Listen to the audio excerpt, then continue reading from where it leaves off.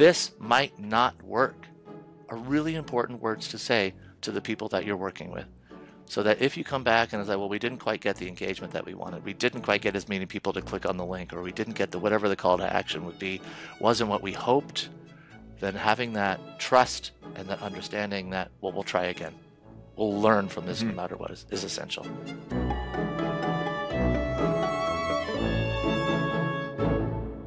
Hey, welcome to the Higher Ed Storytelling University podcast on the B Podcast Network. This is a podcast dedicated to helping higher ed marketers tell better stories, create better content, and enroll more students. My name is John Mazzoni. I'm the founder at Unveiled, a video production company working specifically with college marketing teams on automating their video storytelling content through a subscription approach. And you can learn more about that at unveiled.tv. That's UNVEILD.tv. If you're listening to this podcast for the first time, go ahead and subscribe. And if you've been listening for a while now and haven't left a review, I'd love for you to do that. My guest today is Andrew Cassel. Andrew is the senior social strategist. That's a hard thing to say. Senior social strategist at Middlebury College in the beautiful state of Vermont. He heads up all of Middlebury's social media strategy and execution, and he's here to tell us, what's working for Middlebury, what hasn't been working so well. And now, if the idea of using Tumblr and Pinterest in your college marketing strategy sounds odd, keep listening, because Andrew employs some non-mainstream platforms into Middlebury's strategy and has interesting reasons for doing so. So here's my conversation with Andrew Cassel. Andrew, thanks for being on the show. Appreciate you being here. It's my pleasure. Thank you so much for asking the internet who it might be, and that the AI thought I might be worthy of joining you as a guest is very flattering. Yeah, we were just laughing about how I found Andrew, which was yesterday.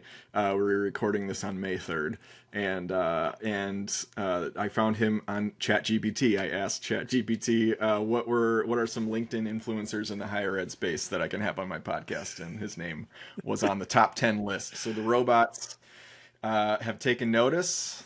They're watching Andrew here, and he's getting out there. That's great. I talk about them a lot. I think AI as a collaborator in the work that we do in higher ed for communications and social media and across all sort of digital communications has great potential for the future. And so I'm excited to be in that space. Yeah, I love it. Okay, so tell me about who you are, what you do, the work that you do at Middlebury, and then we'll go from there.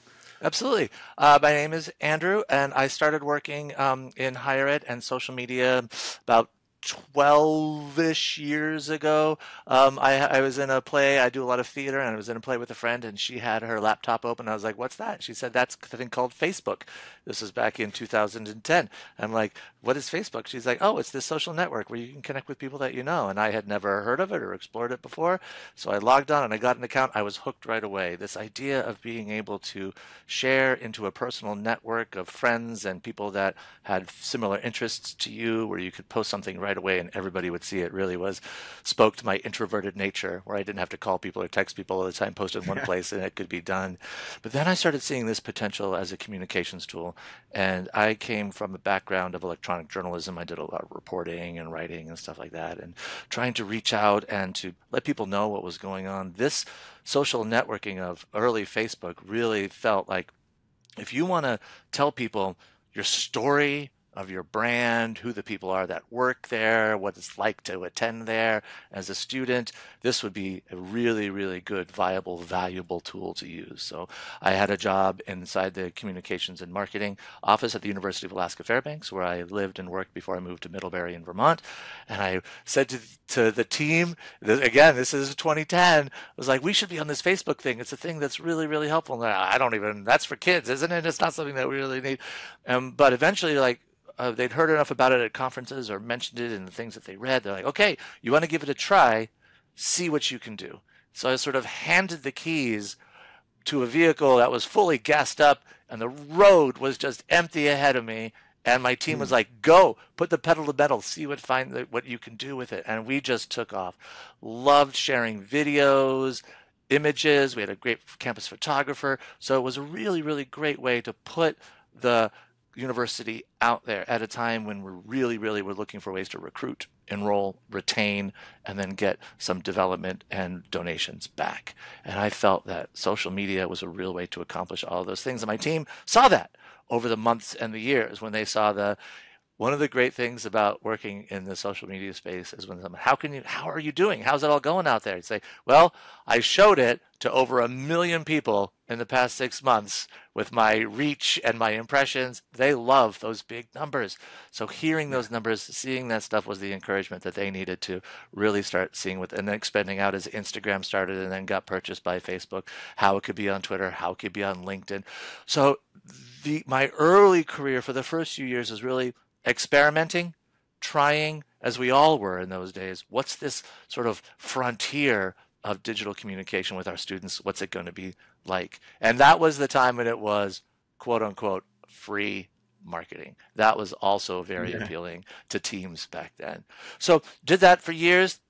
Then the job at Middlebury opened up, and it was a little bit chance to move a little bit closer to family at a time when that was important.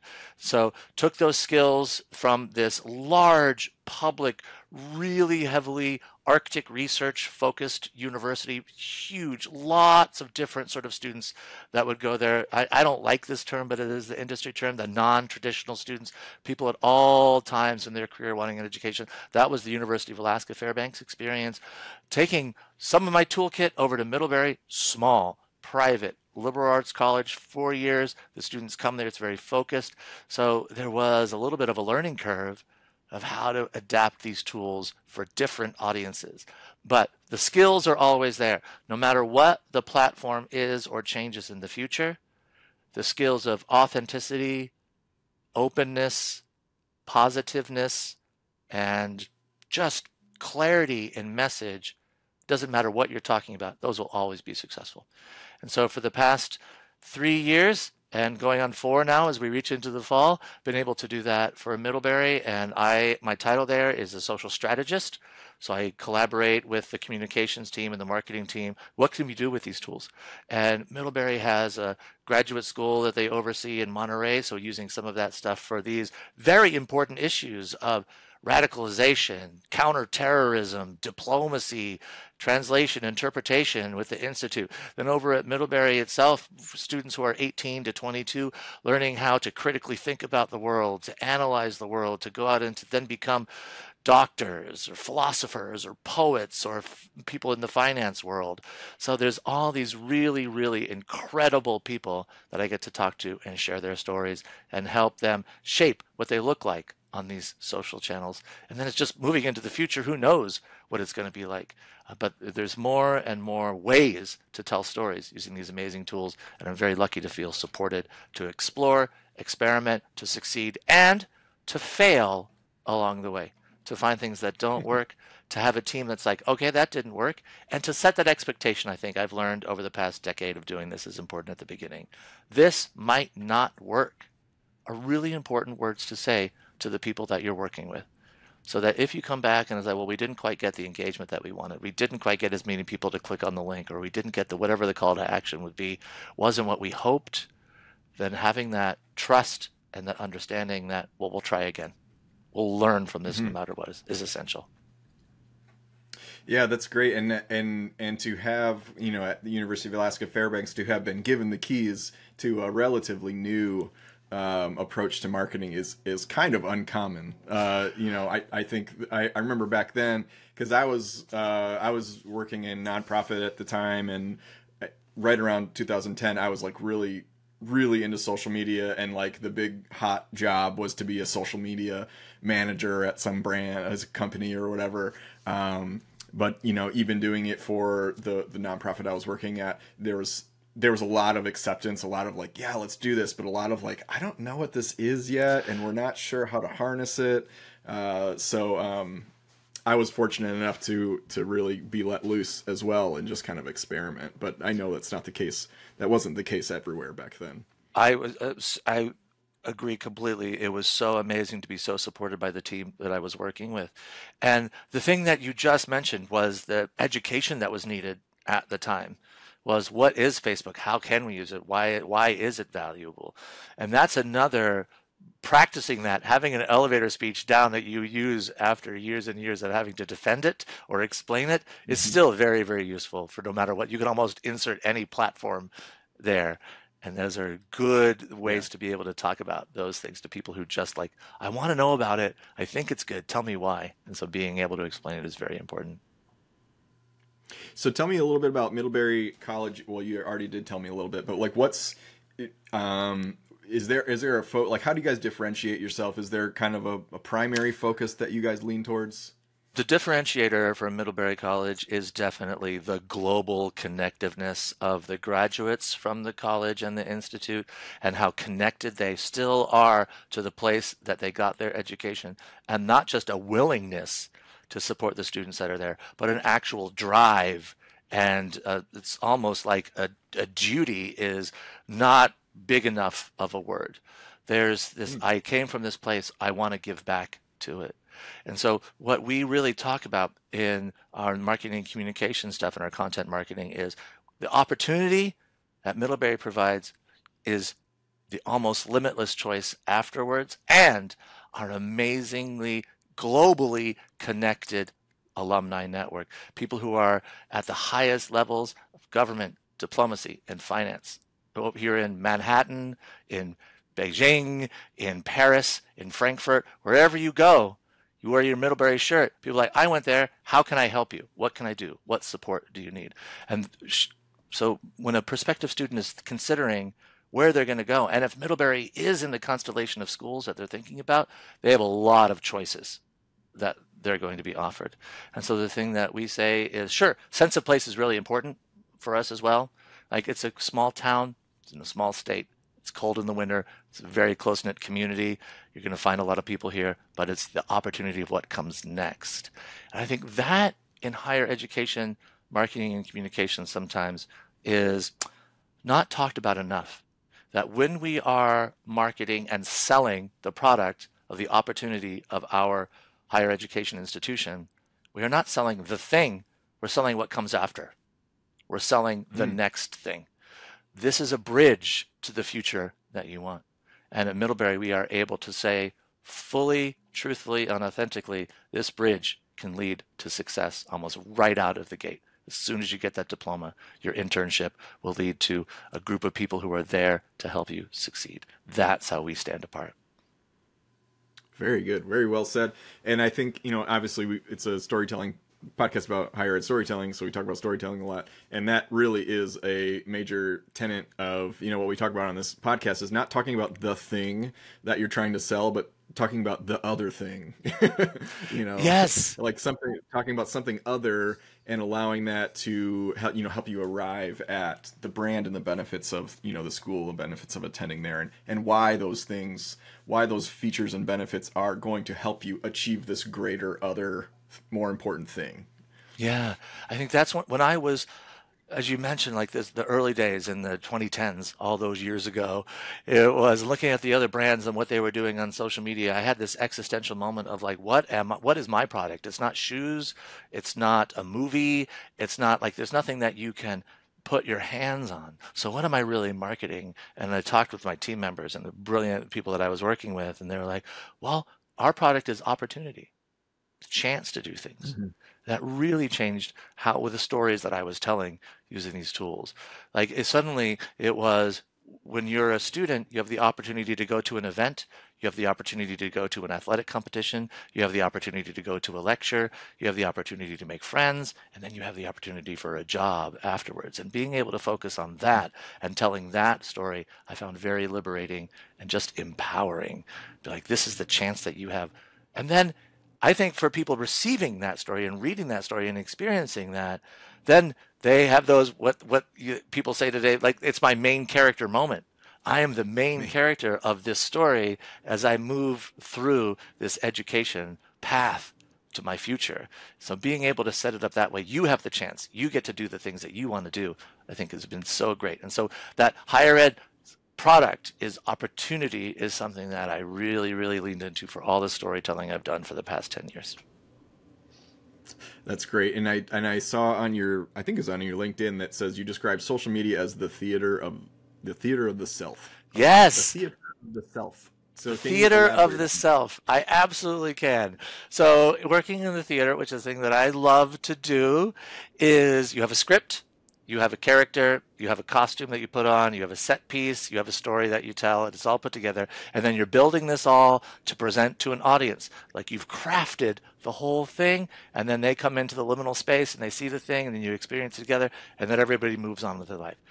Every single social posting is that exact same thing.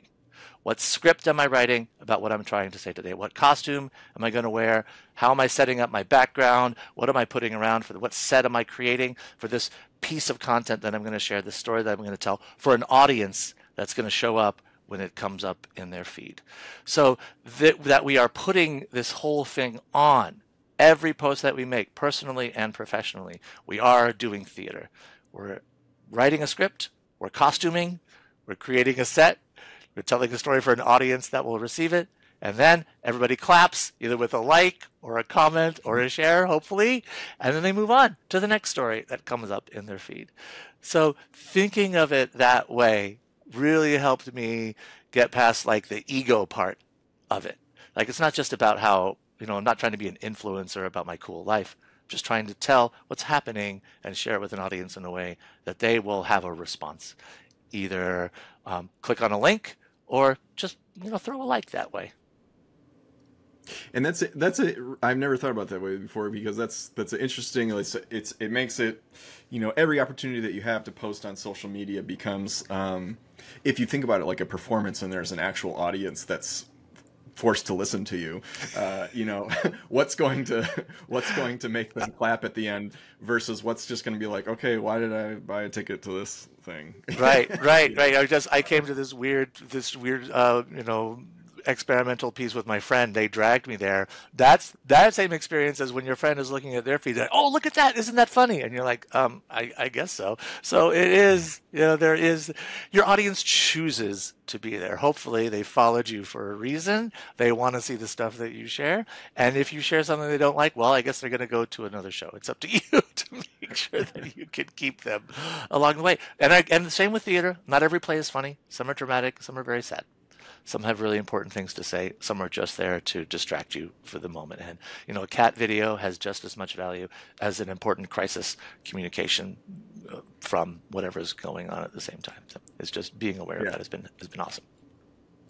Interesting perspective. So tell me about when you started at Middlebury College, what kind of issues or hurdles were there that you had to address? Because you mentioned coming from a larger school to a smaller school being one. What were some of those things?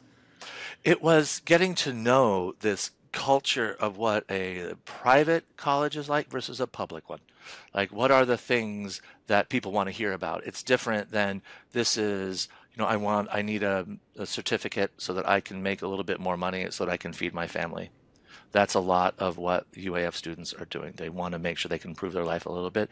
Middlebury was very focused, and the audience was 18 to 22-year-olds that wanted to change the world, not just make a better opportunity for their family tomorrow. And so it was starting to think about this, the students that we serve as higher ed communicators and what they need. That's different from what I was used to. And they needed support for day to day. Here's what because when you have this small residential campus and you live on campus, you work on campus, you study on campus, you meet your friends on campus, you want to make sure that you're letting them know all of the things that are going on. But John, the interesting thing was right when I was starting to learn all of that and going out to meet everybody, February 2020, March 2020, then the pandemic became a thing. Then suddenly the big lesson was, how do I communicate this ongoing crisis information in a really effective way? And I had great crisis training with my team at UAF, moved that right over. And so that was not a change. It was, how can I do this in a thing that's ongoing? That was a big challenge that was outside anything to do with the college. But the big adjustment for my work from a big school, big public school, to a small private school was, what do the audience need? And really listening to what they were saying to each other, and then being able to tell the stories that they were interested in knowing more about. Yeah. How do you listen to people? How do you find out what they're saying to each other? If that is a job in itself. So I'm going to take a big step back to say the first thing that you do is to identify what you want to listen for. Do I want to listen for if people are upset? If I want to listen for people who are happy, what they think about our brand in general. And then you establish a list of keywords.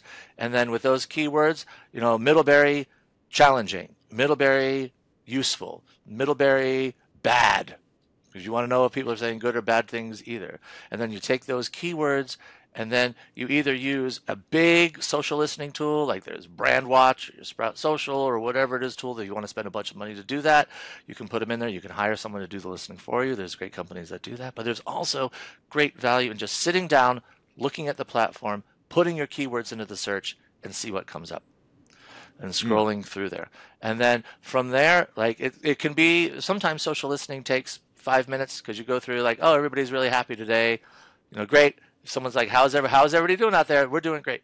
But when things are a little not as happy, then it's a lot more time looking. And then there's a difference when I'm talking about with Sprout particularly, because that's a tool that we pay for. It's been very, very useful.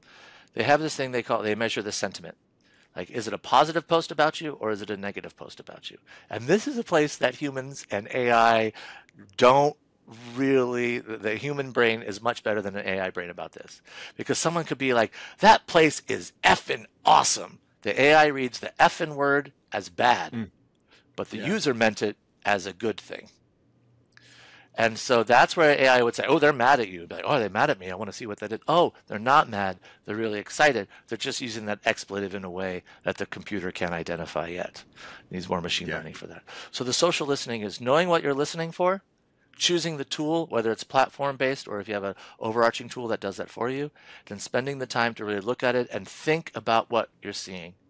And then being ready to move that information to where it needs to go. It either gets folded into a thing that you report on at the end of the year. You're like, look at all the great things that people are saying. Or it's a chance to get out ahead of a crisis and pass that on to the people who might, oh, everyone's upset because there's no water in the residence hall this morning.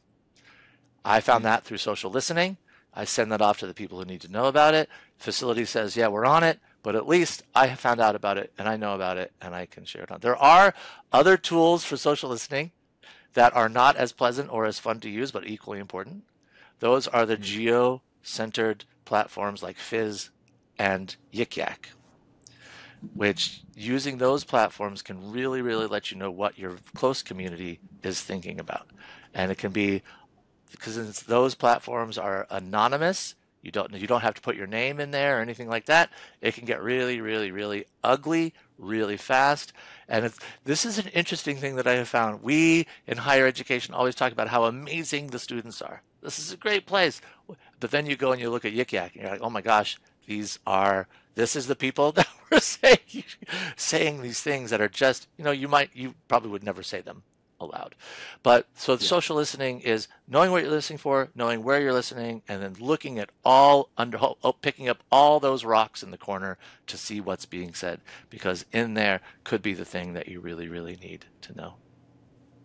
That's really interesting. And I think also just, the whole social listening and differentiating yourself, differentiating your school go hand in hand. I've talked to previous guests that have mentioned the way that they've differentiated their schools is by just talking to alumni and getting alumni to look back and say what were the big rocks for you that were really important, but even kind of combining that with a social listening tool to kind of get that feedback in the moment it is important. I think we often differentiate our schools based on like what we want to be the case, what we want to be true versus what students actually think. It's like companies coming up with core values. It's like, well, here's who we aspire to be, and then interesting to learn that one of Enron's core values is integrity. And then, like, well, you didn't really live up to that. I had a handwritten note I wrote at a meeting years and years ago that was on my notebook. It's right over here. I keep it right up here so I can see it all the time. It says, the brand is what we are, not what we want to be like. And that is exactly what you were just saying. And that is what social listening can do, is to say, how are people feeling about it? And that's the important thing to say about social listening, is it can measure the sentiment for what you can do. And then that can inform strategy. Like, we want to say that we are really, that diversity, equity, and inclusion is something that's really important to us. We've done all of these things over the past few years. We have all this stuff that we're doing out there. And then if I can go out on using social listening tools and be like, well, people aren't saying that about us. They're saying the opposite. That can inform strategy to be like, okay, well, we need to share and do other things so they can see all of this stuff. Where are they saying that? Where are you hearing that? Well, I'm hearing that on Reddit. Okay, great. What can we post about that this Reddit audience might see, or what concerns do they have? How can we address that? So the social listening can really inform broad, overarching strategy to, do they feel good about us? Do they feel that we are successful in what we want to be successful in? And how can I hear what they're saying? And then from what I hear, how can that inform what I do? Yeah, and there's so much nuance, I think, in DEI efforts, you know, when it comes to inclusion and inclusive language and things like that, that I think we're all just kind of learning as we go, and we're learning from the people that experience the negative side of that. So something like, you know, social listening tool can really, I think, just help us learn what it means to be an inclusive environment, an inclusive school, and celebrate diversity and equity, inclusion. You know, more so than just kind of taking these broad strokes and saying, okay, well, we have to have a mix of you know, representations, different skin colors in our marketing, and things like that. You know, there are so much more nuanced things that you can't learn unless you actually hear gripes from people. It's very true. And the very audiences that we want to uplift and support and make sure that everybody's being heard are the voices that we don't listen to enough. And so it can be a focus of, well, what is the Black Student Union saying on your campus, about your campus, about their experience there? And that's where social listening is more of a really ongoing thing, to find out, does that change over time, or are there things that we need to address? Like, how can we make sure that the systems that have been in place for so long that we are actually working to dismantle and not support? And then we have things like the affirmative action thing in the Supreme Court, which is happening, which is going to have a big impact on some of this work that we're doing. And what does that mean? And how can we make sure that we get the students who want and should be in our classrooms there, rather than the people who traditionally are there? It is an ongoing, it's really, really, really hard. I faced that as a higher ed, as a white man in higher education communications, when we were thinking about all of this stuff, and it was really, really coming to the forefront and really confronting this in ourselves, our own biases and approaches and privileges of, oh, I work for higher ed. Higher ed has been upholding this systemic problems for decades, if not centuries. Like, I am part of the problem. And what can I do in the work that I do to make a difference, to accept that, to realize that, and to change that in myself, in my day-to-day work? Quick break here to tell you about our video storytelling subscriptions. Look, making even one video takes a lot of legwork if you're doing it the more polished video route. If you're doing it more the iPhone, you know, quick grab route, do that all day long. But if you want to do the polished videos where you're hiring an outside crew and that kind of thing, it's a lot of work that goes into it. Lots of steps to hire a video vendor, herd all the cats, and then you get one video out of that most times. But imagine a world where you'd get 132 videos across the year, and pretty much all you had to do was find the stories of successful student and alumni to tell and pass on to someone else to do all the nitty-gritty scheduling, planning, coordinating, all that stuff that you hate to do. Well, that someone is us, Unveiled. Our aim is to take the friction out of telling great stories. Whether you're a big school or a small liberal arts college, you can tell really compelling stories all year round through video and fill your content calendar with great video content. And we get this done anywhere in the US. We batch shoot an entire year's worth of content, and then every month drip out to you one new student or alumni story, along with a whole package of additional video content. So you get the full-length story, which is usually 2 to 3 minutes. You'll get a 30-second cut down, a 15-second cut down, use those in various ways. And then 8 topical videos. Extra good stuff from the interview that we've repurposed into content for you. You can keep all the B-roll and interview footage that we shot so you can make as much stuff as you want. There's a wealth of additional content opportunities as we're building your massive footage and interview library, and you don't have to go film anything. So head over to pricing.unveiled.tv to download our pricing guide, which has everything in it you'd need to know. And if you'd like to chat further, you can book a call with me on our website, unveiled.tv. Okay, back to my conversation with Andrew. I want to talk about tell me about let's talk practically about your social media strategies. Practically? Oh, gosh. Okay, let's get down to some nuts and bolts here. Okay, what would you like to know? You don't have to tell me, all your secrets. No, of course not. We have some proprietary information.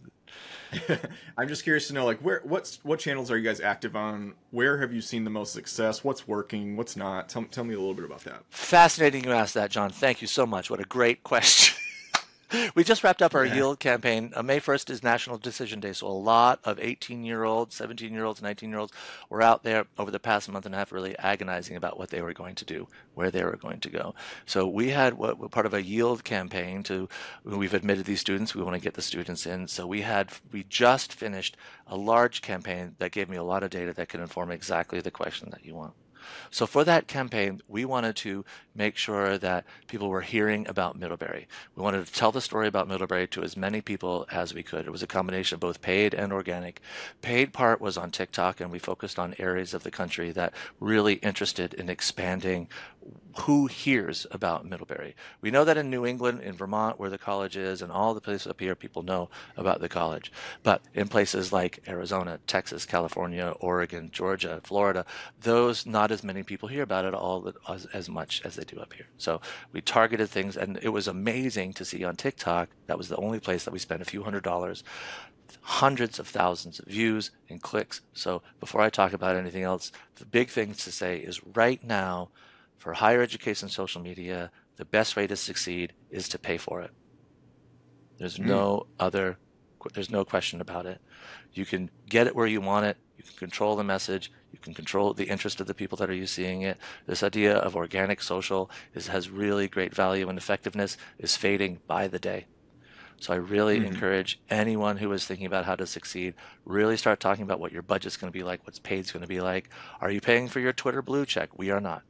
Are you going to pay for a meta verification for your Instagram, for yourself, for your own place? These are big questions about what paid social is going to be like going on into the future. It was at this point in the conversation that my doorbell rang and I had to go sign for a package I've been waiting on. FedEx chose the perfect time to show up. I love it. Okay, and so now we're back to picking up our conversation where we left off. It's always a crapshoot of when a package is going to show up that I have to be home to sign. So my daughter is turning 8 this weekend, and she wants to do a music video. And so we decided, well, let's make it look cool. We'll order a bunch of smoke bombs, like colorful smoke bombs. Yes! Oh, those are great. That's going to be fun. So it turns out you have to sign for explosives. What do you know? I was wondering if you were going to see Taylor Swift at the Eras concert. I've been seeing so much on TikTok about that. I'm envious of people who are going to that big extravaganza. And maybe her Eras tour outfit was arriving, but it wasn't that. We tried. My dad tried to get tickets for my girls, and Yeah. That was back before the Ticketmaster debacle, and here we are. They haven't gone to see Taylor Swift yet. You could have a birthday party for a lot of fun, or you're not going to college. You're going to go see Taylor Swift. Yeah. Hopefully it'll be fun. So for our organic campaign, it was very video focused. We made a choice to do that because most platforms are really encouraging video these days. They're really leaning into that for the algorithm. And so for organic sharing, we want to make sure we're doing what the algorithm is interested in, and all the research says they're really making sure that video is very, very heavy out there, vertical videos. So we crowdsourced videos from user-generated content.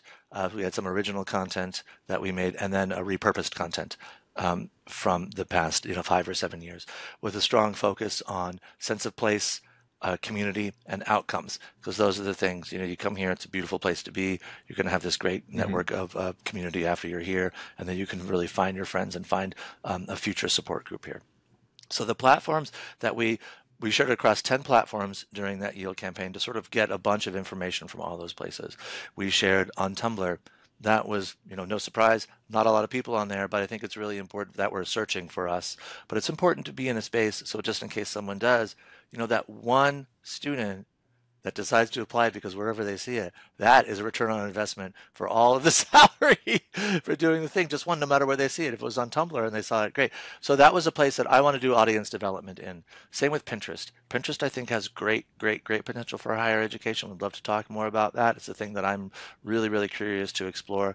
Again, it was more experimental. Then there was our Mastodon instance that we're sharing into. We're really not sharing on Twitter as much. We have it for crisis communication and listening, but Twitter has become a place that is like, okay, we're going to use it very, sparsely, but really try to build up this decentralized federated in the Fediverse. And again, Mastodon is another thing that I'd love to talk about maybe in the future of where this stuff is going to go. So those are some of the smaller platforms. Then it got into the big ones. Instagram, TikTok, YouTube, LinkedIn. Those were the places that we really focused on, saw really, really great engagement on. In fact, this video-centered organic social media campaign performed best percentage-wise for engagement of any yield campaign from the past 4 years since COVID. And that was because we had these great storehouse of videos that we could share and say, this is a great place to be. So it taps into not only I want to go there, but also students of I'm happy I'm here, alum who are I'm so glad I went there, loved ones who'd be like, oh my God, I'm so grateful for that place for my child or for the community. Oh, that's what goes on up there. So these stories of what it's like, what does it feel like, what you can get out of it, was really, really, it was provenly successful with the engagement rates, looking at just that metric. Also, each platform had a different thing to say. Like YouTube, for the first time, we got some prospective students in that age range looking at the videos on there. And that might have to do with the introduction of YouTube Shorts. So it's interesting to look and see what worked and what didn't based on how the platforms have changed. TikTok is different than it was a year ago. YouTube is different from a year ago. Instagram is different from last year, or the year before, or the year before. How do you measure success over years when these platforms are changing so much? That's a question. That's the research question that hopefully your data can help you answer. What is the sort of sameness that you can measure time over time? So those are the main platforms that we shared on. We also shared into Reddit. Also shared, I can look at my little schedule. I want to make sure that I don't leave one out because they all are deserving. Discord, that's the other one that we're sort of experimenting with how we can build a community at the campus as well. So we shared across all those places. And then we knew that we would have some shining stars in the mainstream ones, but we want to do audience development to build our places. And so these campaigns can really help not just recruit and enroll and commit, but also raise awareness, develop an audience, and then have your community move with you forward. That's a lot. And Tumblr, I didn't think that was still a thing. Tumblr is still a thing. Tumblr is still a thing. It is. There is a strong. Like we're marketing on LiveJournal. See, the more that we'll talk about differentiators a bit, and that's I think an interesting. So this is I'm going to bring up Pinterest or Tumblr here, but for both of those things, because I think this works into that. Prospective students see so much material from so many places that are wooing them to get them to come there, and it all looks pretty much it's very similar, very very similar. How do you stand out? So if I, in my imagination, I'm a prospective student, I get an email from a school saying, hey, we think you'd be a great fit for here. Look at our Instagram. Look at our TikTok. See what it's like. Okay, yeah, everybody's got an Instagram and a TikTok. A moment of delight. Here's an email. Look at our Pinterest. Look at our Tumblr. What? You guys have those. What's that like? So if you can get that prospective student to take that action, click on that link, you've done something that's different from the other ones that are just Instagram and Facebook and all that. It's because our prospective students are part of getting into Generation Alpha, and I've been doing a lot of research to get ready to talk to Generation Alpha about what they want to do.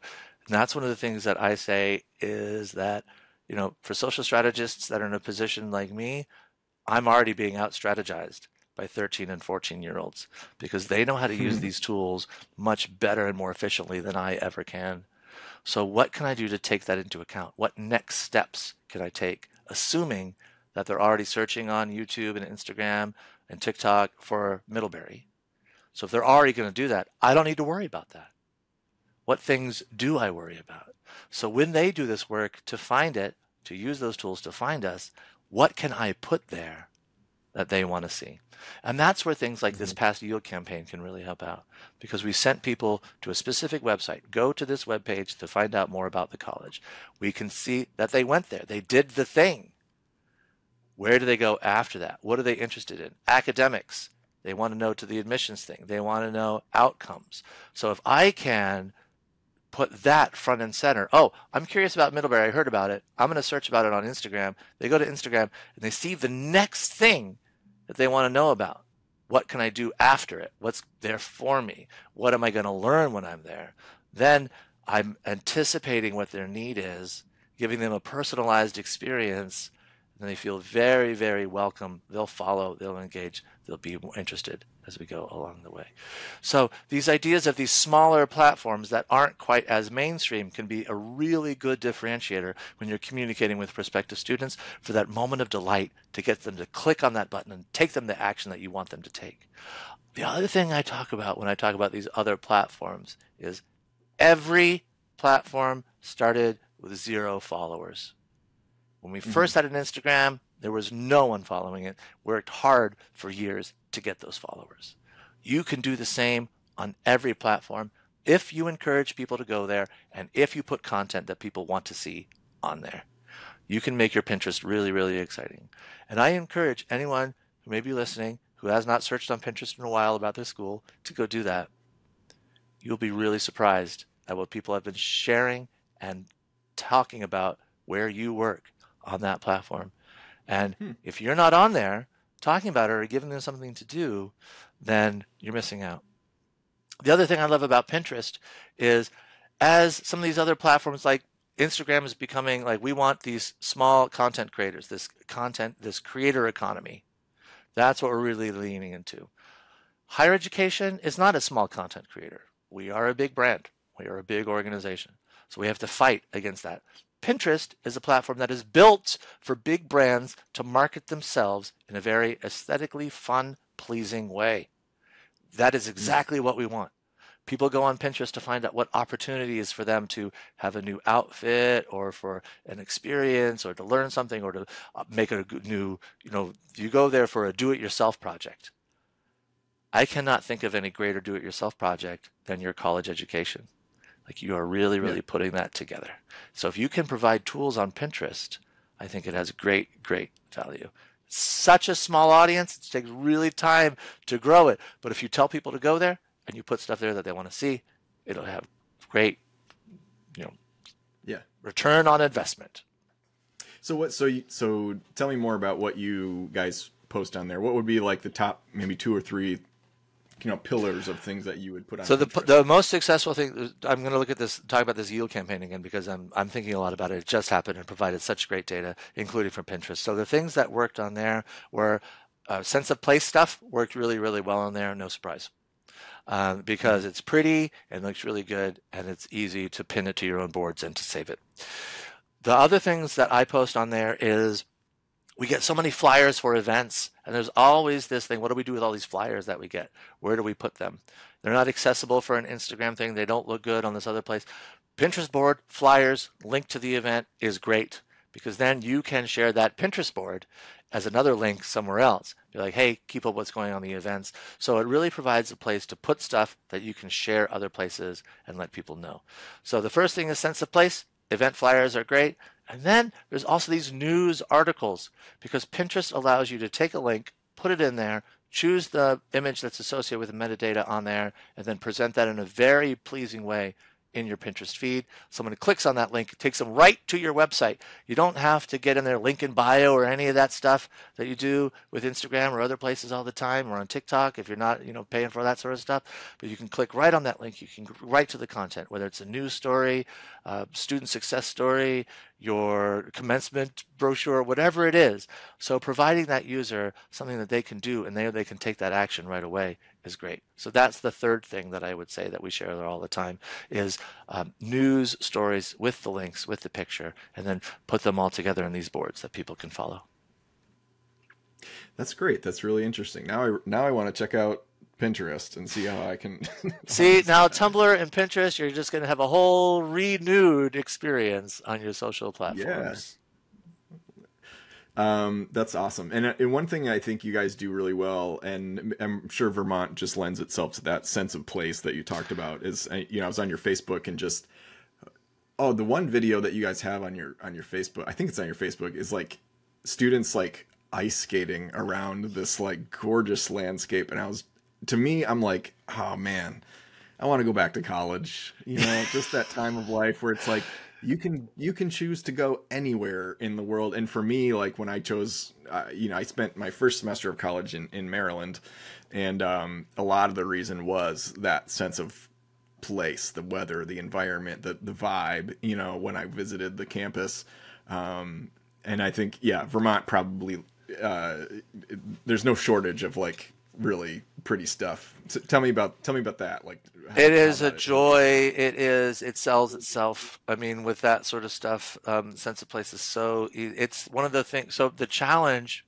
at Middlebury, same thing in Alaska with sense of place, was you could just share it all the time, and then it becomes meaningless.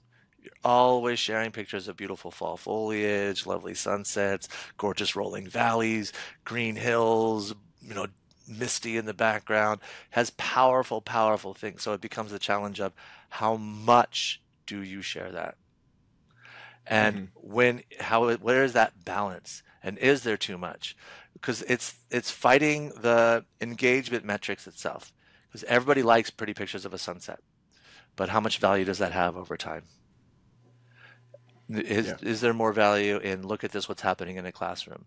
But the sense of place is so important, and it's one of those things that it's also a chance to be really authentic about what students are going to be getting into when they come to this place.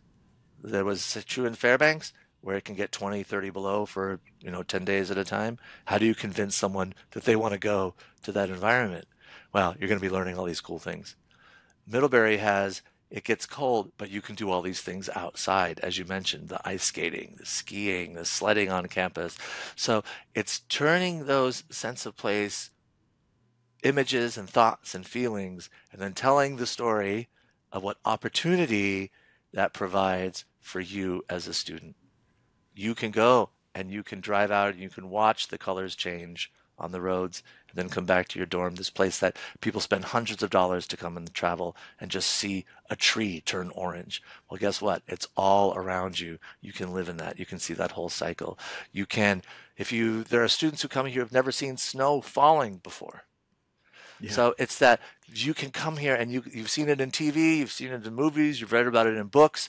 Now you can have that experience yourself. And so it's turning those things that just seem so mundane and recognizing that members of your audience have never had that experience. It's really, really special for them. And then making sure that you tell that. Come here, sled on the hill right outside your dorm. Then go get some Yeah. hot cocoa at the student center and watch a concert that night that your friend's playing in. Who doesn't want to do that? For sure. That's awesome. I can't fathom people never having seen snow because that's just all I see in Michigan. But I have cousins that grew up in Florida, and I remember they came up to visit when they were little kids, and that was the first time they saw snow. I just thought that was so bizarre. And it's this, if you grow up in a city, you've never had like walk down a country path or go hiking or you're going on a camping trip. So it's this outdoor activity that's the selling point in the story to tell when we're really talking about sense of place here at Middlebury. Yeah.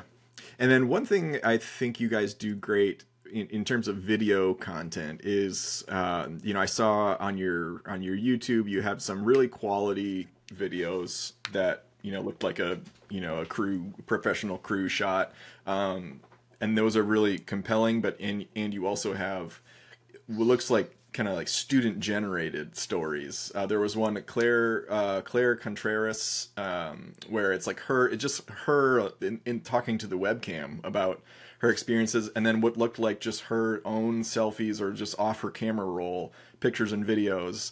And I'm like, to me, I'm like, that's equally as effective, you know? It is, and the balance that you're mentioning is exactly what we're sort of going for. Is that sure we can put us really slick video out there. It's got great music. It's well shot. It's well lit. It's really really put together. You know what? We're really really put together. We really know what we're doing. We have that professional attitude. We can do that. But we're also scrappy.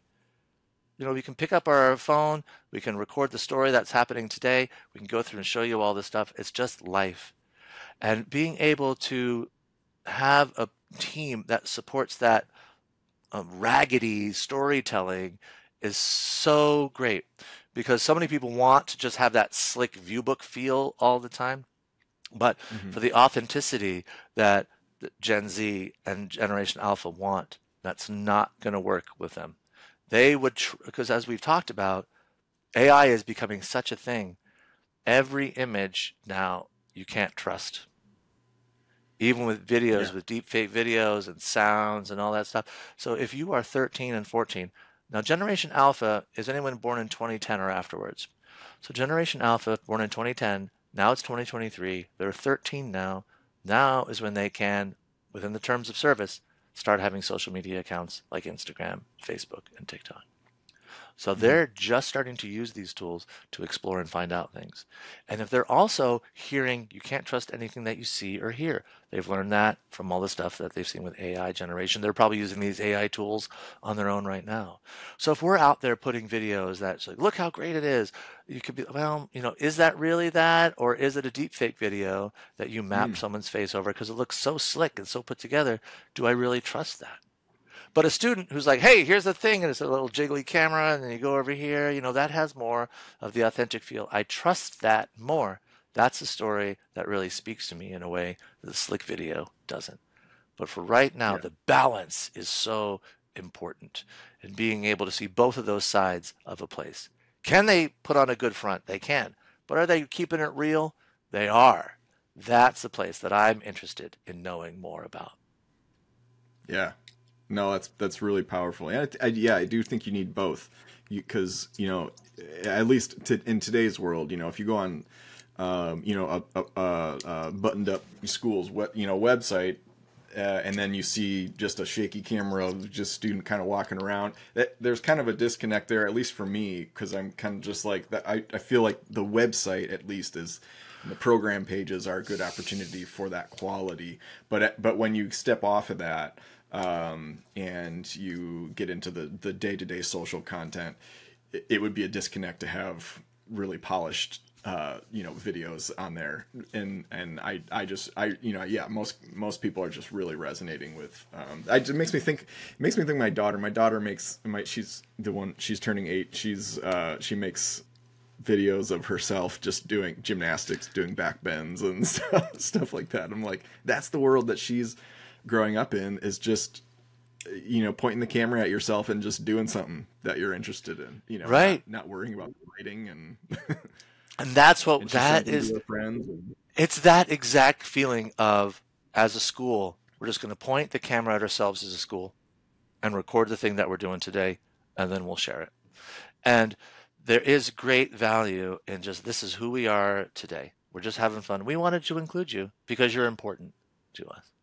But there is yeah, that also great feeling that comes with a bit more, you know, slick performance and slick presentation of what you can talk about, because you do want that. That gives a certain level of confidence that you're making a good choice of where you're going to go for these years and investment of your time and money. yeah. A good example of that is I have friends from a production company I used to work at. They worked with a small university here called Rochester University in Michigan. Rochester has a basketball coach that was just one of these sort of like just imagine any movie you've seen where they you know, they're practicing out of a janitor's closet and then they're winning like national championships. And it was all because of like how he you know, poured into these men, these individuals to raise them up to be good people, not so much about basketball. So just all the tenets of just a heartwarming story, and then they did a whole documentary on him that was just released last week, and it's really, really compelling to watch because it's shot very well. It's very slick. And it feels like a movie. Like, I think there would be a disconnect if that story was just kind of like YouTube style. Yeah. It wouldn't be I mean, it would probably, it would be impactful, but it's not, it doesn't give you that like punch in the gut like going to see a movie does. And I think that's a really, that's a really interesting use of video content or video crew, is to come and tell a larger story like that and make a bigger investment in it and make it a thing, make it almost like a product. Like, this is something that we're sponsoring, this kind of life change. The thing that you just mentioned that I think is so important with this video storytelling is if you make an investment in the video, you're paying either your employees or an outside contractor to make the highly produced video for you. Your audiences will see that and they'll be like, oh, they invested in that. They cared enough to put some resources towards that so that I will see it. I respect that investment. They made an effort. And so, okay, that tells me something about them. They care enough about their project and product to put that money into it. I will take that a little more seriously. But can they be fun? So it is wanting to know both those things and being able to provide. And that's one of the good reasons to share across a variety of platforms. Because on LinkedIn, you want that really polished, powerful storytelling put together thing. You want that on, say, LinkedIn. On Tumblr, you might want a little bit more of the rough and ready out there, getting ready for my day thing. And on TikTok, of course, you want to balance those together. Yeah. But the more platforms that you have, know how to dance. yes, the more that you do, the more variety of platforms that you have, the more variety of stories you can tell. Yeah, that's great. Well, last question here. What advice would you have for other small colleges and their social media strategies? What's something that some wisdom that you've gained that you can impart on our listeners? The wisdom that I have gained is some of the most important thing that you can do as a social media admin at a small college, just share regularly, share really good content all the time, because when something happens bad at your place, your community is going to be relying on you. And the trust and the community that you build through your everyday sharing is going to really depend on you when something bad happens, to be out there, to be a voice of comfort, of connection after the bad thing happens. So at a small college, yes, we need to market our stuff. We need to keep all those things in mind. But every single post grows community. Keep that community in mind every day, because the stronger that is, when the crisis happens, no matter what it is, they will look to you for support and connection. And if you have provided that ahead of time, then it's there when they need it after it.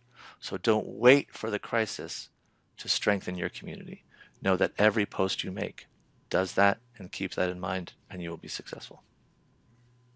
Wow, great. That was a very theatrical response. I like it. Excellent, excellent.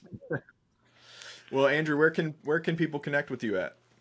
I'm on my Mastodon instance. I'm on home.social.com. We didn't talk about Mastodon. Loved it, but that's where I am on Mastodon. LinkedIn, I'm Andrew Cassel on LinkedIn. You can see, and those are the best places to connect with me.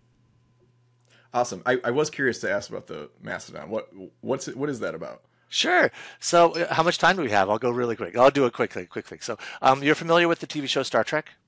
In the TV show Star Trek, there is a federation of planets. Each planet has its own identity, politics, culture, and economy, but they all work together. Same thing in Mastodon. It is a federated collection of individual instances. And in that instance, you have the people that it's like your neighborhood. Your house is inside this instance, which is the neighborhood, and then it's connected to the city, which is the big Fediverse. So Mastodon instances, it's all run by people. There's no advertising. There's no algorithm. It's really, really hard. It's social networking versus social media. Social media I describe in this way as you're on a tightrope, on your unicycle, juggling, saying, hey, everybody, look at me. Tomorrow I'm going to have 10 balls I'm juggling. Next day I'm going to have 20. You got to come back to see all the stuff that I'm doing as I perform on social media. Social networking is like, hey, dudes, we're just hanging out. Here's something that I like. You might like it. I don't know. I don't care. I liked it and I wanted to share with you. That vibe of finding the things that you're really interested in an environment that is not controlled by an algorithm or by someone where you are the data. So you choose which place you want to be, and home.social.com is my instance. You can find me on there. There's all sorts. It's a whole conversation in itself. But ultimately what it is these people make these places to share that you want to go in, and it is safe from advertising and from an algorithm. Interesting. Okay, I'm going to do some digging on that. Maybe we'll have you back on the show. I hope so. There's so much to talk about that. If you want to talk about it, it's one of those things where the more that you start talking about it, the more that you start pulling it apart. And I really will, as a tease for what I hope we'll talk more about, I really do see it as the future of higher education communication, both internal and external, because you can create your own instance. And the thing that I imagine, John, is one day you get your email for the place that you're going to go, you get your .edu email, and then you get your account on the instance for your school, and suddenly you're connected with everybody else there in a whole new way that's on the social plane outside of it creates community in that way. So there's so much to talk about with Mastodon. Okay, look out for that episode, folks. Great. Thank you so much. Thank you so much for letting me talk about some of the stuff that I care and love to do so much. I really, really appreciate it. Thank you for listening. Andrew and I did, in fact, schedule a second episode to record about Mastodon because I'd never heard of it and I want to hear more about it. So we might as well just record that conversation so you can learn along with me. So keep an eye out for that. 3 things I want to give you before you go. Reminder to go to pricing.unveiled.tv if you're interested in our subscriptions and download our pricing guide. And number 2, if you want to take the storytelling you're already doing to the next level, I have a free resource for you. It's a 3-part framework for creating compelling student and alumni testimonials that you can get at unveiled.tv/student testimonials. And it doesn't even have to be for video. Put the framework to use in any format in which you tell student outcome stories. Number 3, would love for you to leave a review for this podcast. It helps us out a ton. Thank you for listening. My name is John Azzoni. Go connect with me on LinkedIn. And in the meantime, I'll catch you on the next episode of the Higher Ed Storytelling University podcast. Thanks.